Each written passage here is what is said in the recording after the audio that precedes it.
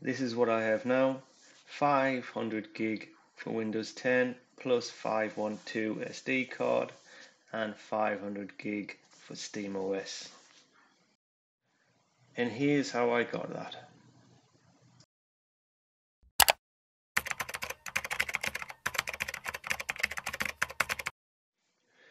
This was what I originally had, the 256 gig model.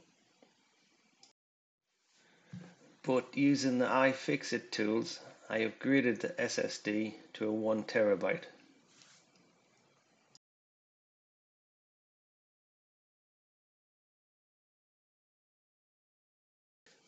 This is the original 256 gigabyte SSD that comes with the Steam Deck. And I am replacing it with a 1 terabyte Western Digital SSD.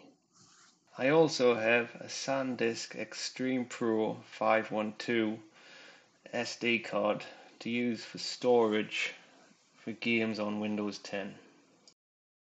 I'm using the Logitech K400 Plus wireless keyboard to help with the install of Steam OS recovery software and Windows 10. I'm also using a USB hub with a power port.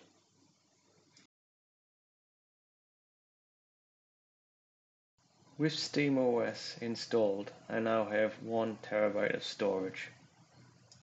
Using a partition software, I now have dual boot, Steam OS and Windows 10 running.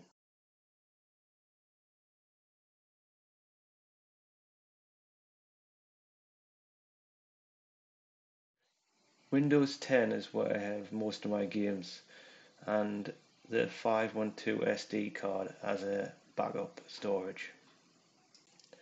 I will show you some of the games running on the Steam Deck, speed it up so you don't get bored.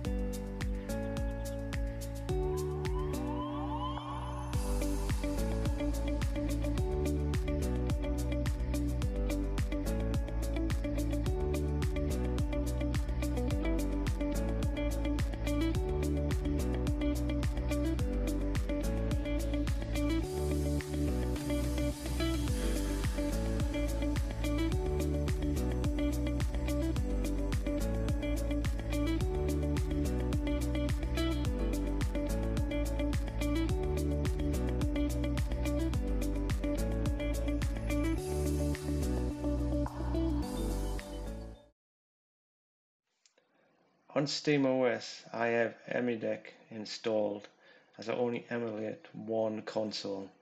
I think you can guess what that one is.